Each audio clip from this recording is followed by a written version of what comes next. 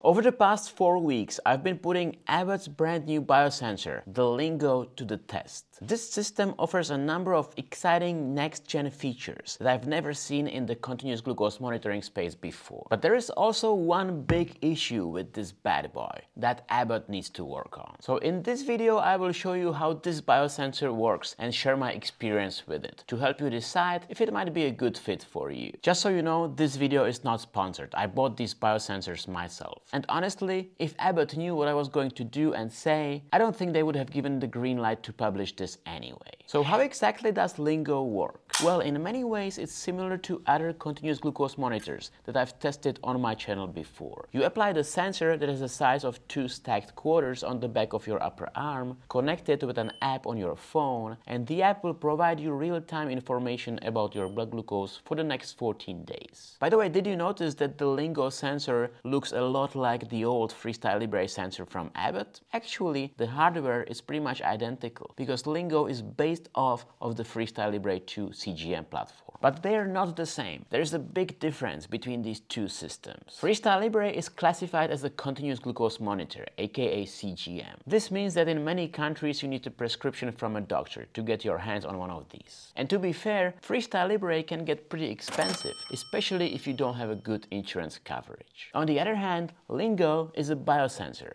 that anyone can buy online without a prescription. The Lingo system has some pretty cool new features, and I'll get to those in a minute. But what really caught my attention is the price. Lingo is quite a bit cheaper than FreeStyle Libre. You can go with a 2-week plan that gets you 1 biosensor for $49. A 4-week plan with 2 biosensors costs $89, that's the one I went with, or the 12-week plan with 6 biosensors for $249, which gives you the best value for money and saves you 15%. Lingo came in this fancy looking dark blue box, but when I opened it up, I realized that what's inside is just another white box that looks very similar to the box of FreeStyle Libre sensors. In the white box, I found the sensor applicator and the biosensor itself, sitting in this container that could be easily confused with salad dressing. Before I applied the sensor, I had to download the Lingo app and create an account.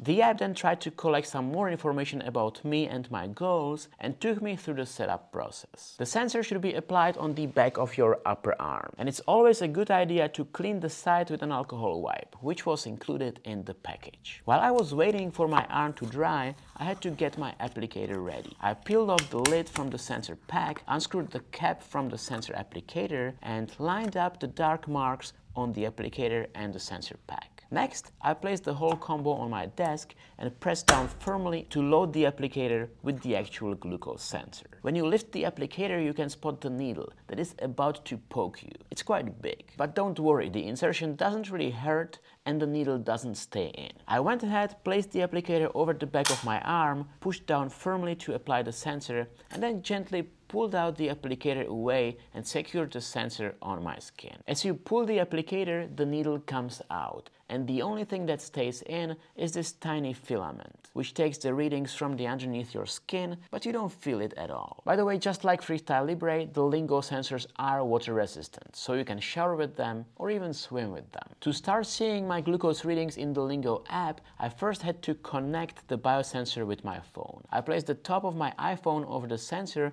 and waited for the phone to scan the sensor. Once it did, the phone vibrated in my hand as a confirmation that the scan was complete. And right after I applied the biosensor, the Lingo app immediately started to guide me. There are so many things packed in the app, and as you can imagine, I was super excited, but also felt a little bit overwhelmed by the amount of information. But I had to wait an hour to receive my first glucose reading from Lingo, because the sensor warm-up time is 60 minutes. Now, to be honest, the only thing that I was a bit disappointed at the beginning was the size of the biosensor. Lingo is based off of the FreeStyle Libre 2 platform, and so the sensor is not exactly small. I was hoping Lingo would have the size of FreeStyle Libre 3 sensor, which is significantly smaller and sleeker, but unfortunately, Lingo is quite a bit bigger and bulkier. The sensor adhesive is pretty good though. Lingo stayed on really well, and when I was taking it off 2 weeks later, it was still holding on to my skin. Here is how my skin looked after I removed the sensor. There are no signs of irritation, but there is quite a bit of adhesive residue. The best way to get rid of this sticky residue is to use body lotion or any kind of oil. Let the oil do its thing for 5 to 10 minutes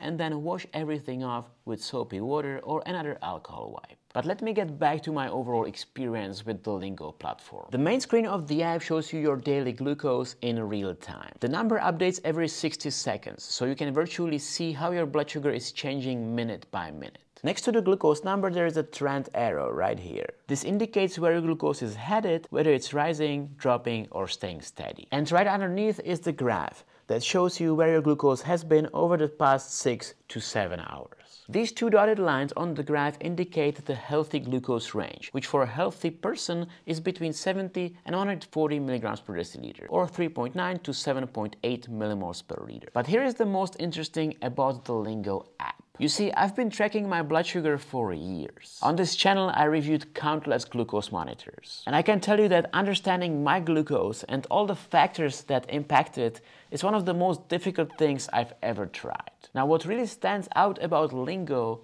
is how it tries to simplify things. Instead of overwhelming you with too many numbers, it translates your blood glucose information into an easy to understand units called lingos. Right below your current glucose reading, you'll see your daily lingo count. When your blood sugar is in the normal range, the graph stays blue. But if your glucose spikes too high during the day, the line turns purple and your lingo count increases. When I first started using the sensor, my daily lingo target was set to 60. And I believe that's the case for everyone. But over time, the app can adjust your recommended target based on your results, or you can change it manually if you want to. At first, I thought that the goal was to hit at least 60 lingos a day. So I was feeling pretty good about myself because I almost always hit it. But then I realized it's actually the opposite. You're supposed to stay under your target. And that's where I realized that I'm actually not doing so well. Now, this might be controversial, but another thing that I like is that Lingo app is not bombarding you with notifications and reminders. It works quietly in the background.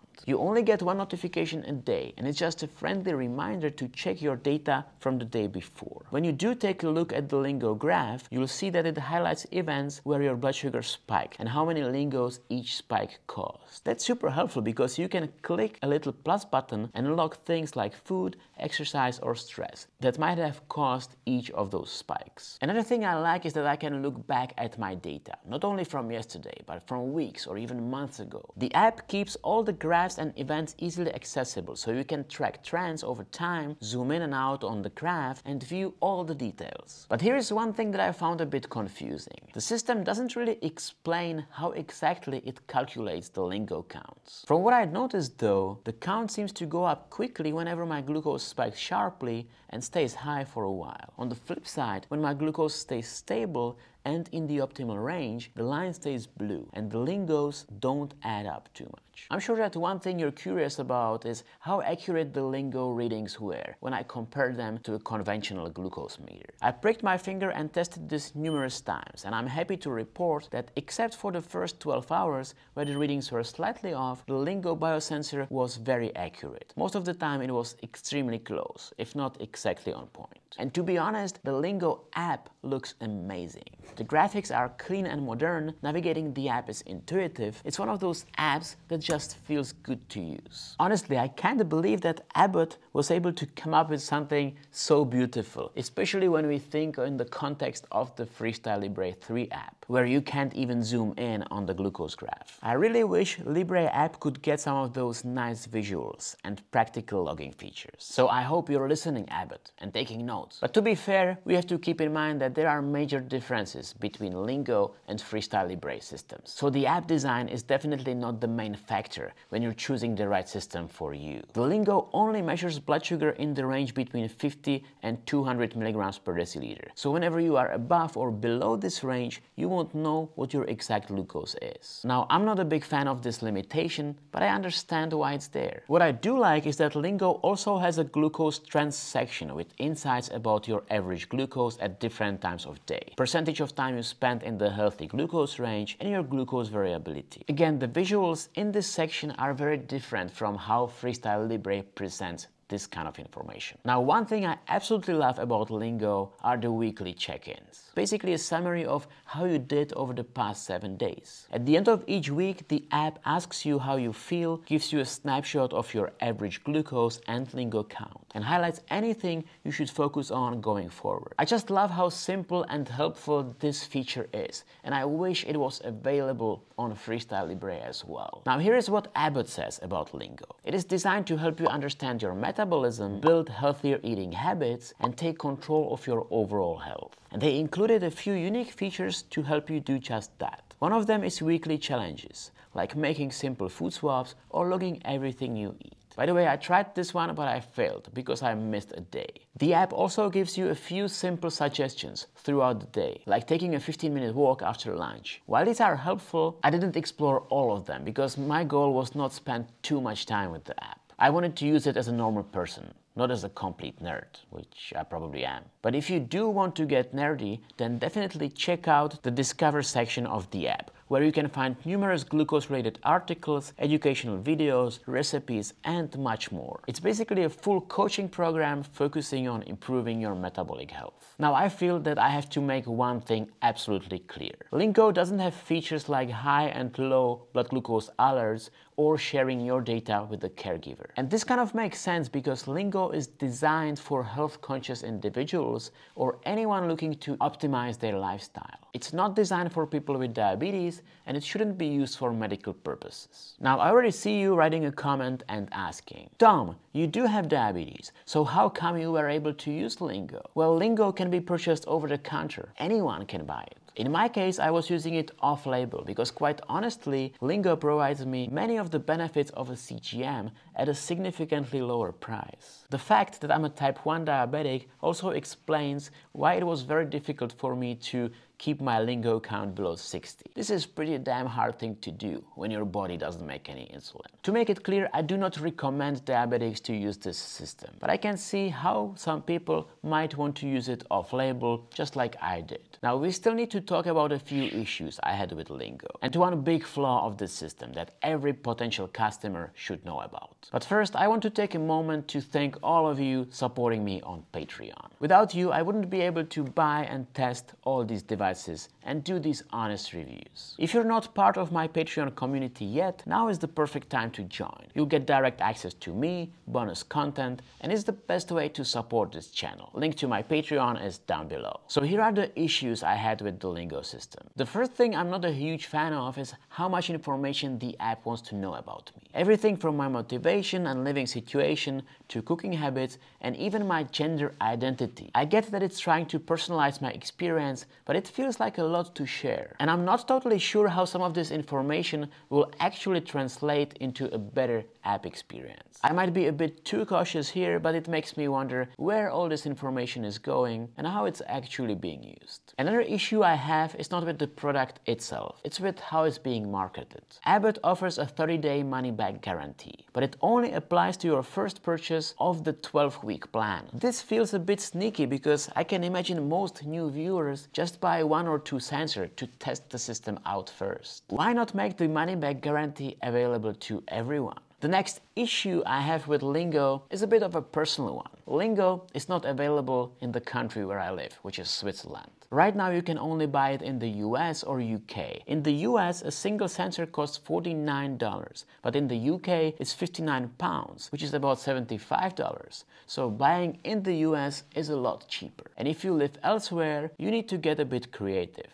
Now, all the issues I mentioned so far might just be small things, but here is a bigger problem. To use Lingo, you need an iPhone. Right now, Lingo is not compatible with Android, and that's a major letdown. Abbott, you need to fix this ASAP, okay? Guys and girls, if you are Android users, I know you must be feeling totally shattered right now. But I have good news for you. Lingo is not the only reasonably priced biosensor on the market. A few months ago, I tested Dexcom's Stelo, which is a competitive over-the-counter glucose sensor available for both iPhone and Android. If you want to check out my Stelo review, click here and watch this video next. And hey, if you'd like me to do a head-to-head comparison of Stelo and Lingo, drop a comment down below. Ciao!